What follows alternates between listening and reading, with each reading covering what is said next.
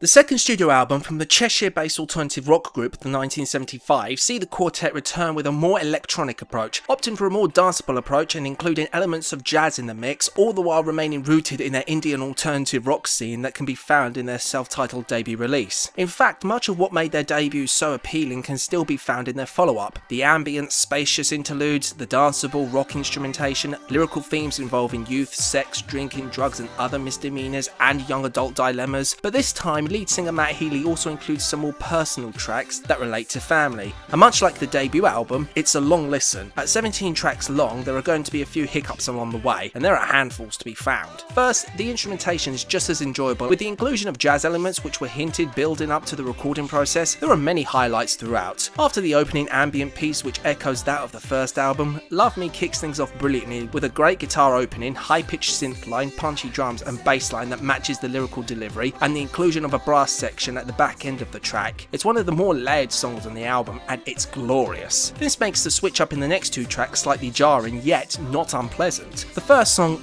goes for a more disco vibe with a deep bass line, infectious electronic production and synth string section, combining all these elements to create a very pleasing song, and a change of heart displaying a slow synth driven track that comes off as patient, calming and melancholic but doesn't lose its appeal. With the inclusion of a downplayed guitar melody and multiple synth lines, it's one of the album's highlights. It's a similar story for the song Somebody Else, only opting for a heavy drum beat, and the follow-up track Loving Someone is similar in that regards. Two very good songs back to back. The award for the best instrumentation goes to the song The Sound, hands down. Its brightness and vibrancy from the very opening with the sharp stabbing synth line, layered vocals that start muffled before increasing in clarity, the subtle synth beat gently easing the song in before kicking the song up a notch with the kick drum and piano inclusion before being washed out only to be brought back in with a fantastic lead guitar instrumental. It's a simple yet beautiful track. And the variety doesn't stop there, with the final two songs being acoustic guitar tracks that are both highly sentimental and beautiful to the ear, which kind of makes the follow-up track,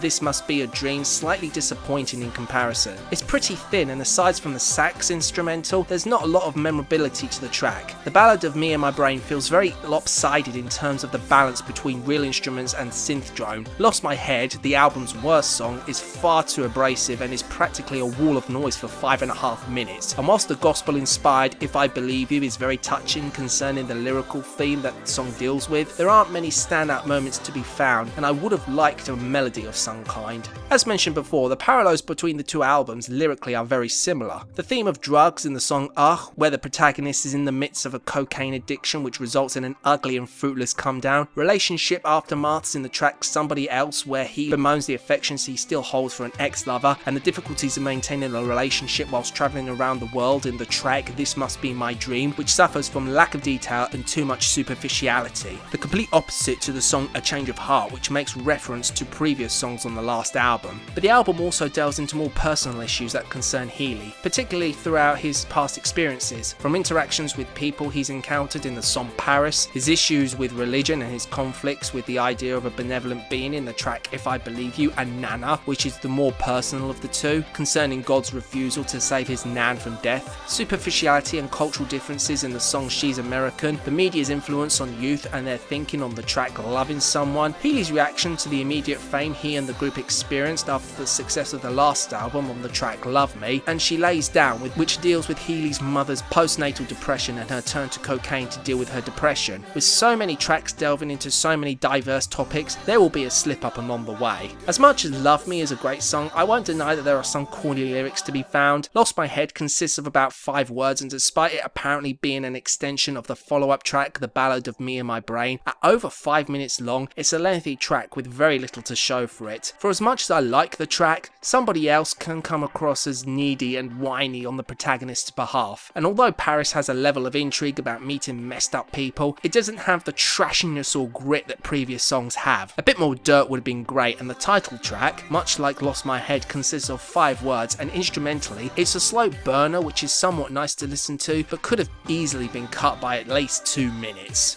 maybe even more. In fact, the instrumentals for the most part sort of simmer and could have done with being shortened. Keep it short and get back to the action as soon as possible. Although I don't think this album is better than their debut, it's definitely a strong follow-up with plenty to enjoy. The wide range of topics and detail, slight shift in instrumental style works very well for the most part, and Healy's vocal delivery is pretty solid. All the praise this album receives is highly deserved and the wait was well worth it. Overall, I score this album a 75 out of 100.